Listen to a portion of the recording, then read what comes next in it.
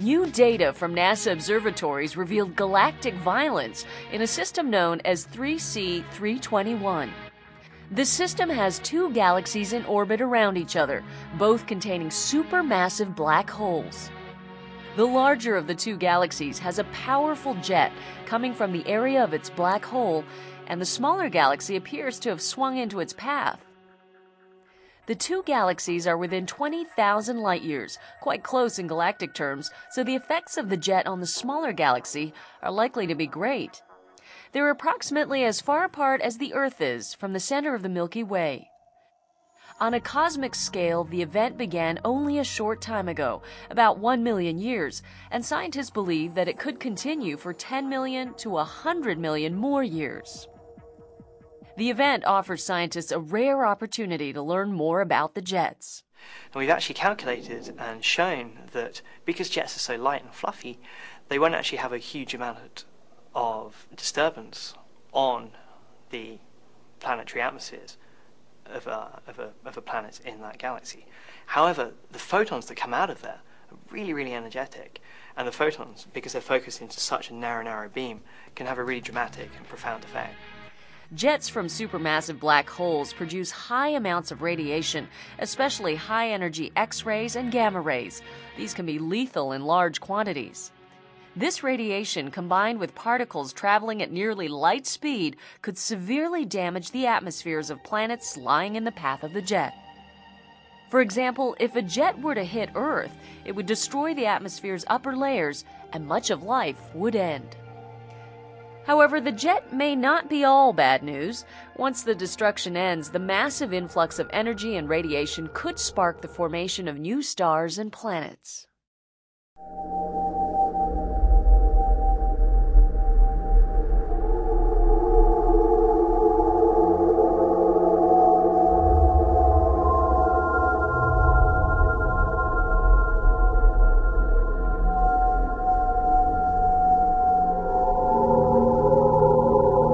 A black hole is a region in space where matter is infinitely condensed. It's a singularity in space-time.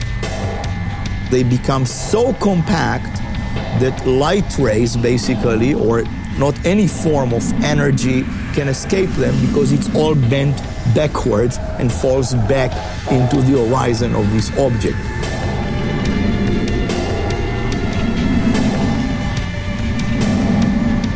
If you're closer to the black hole than a certain distance, you will not be able to escape anymore.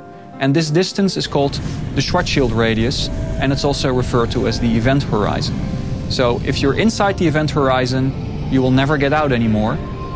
If the black hole is actually rotating, it has what physicists call spin, then even stranger effects occur. In particular, an effect occurs which is called frame dragging. In this effect, essentially space and time close to the black hole are actually dragged around with it as the black hole itself rotates. And as a result of this, any particle close enough to the black hole, say you or a star, would only be able to rotate around the black hole in the same sense as the black hole rotates, because space is dragged so intensely that it is simply not possible to move in the opposite direction.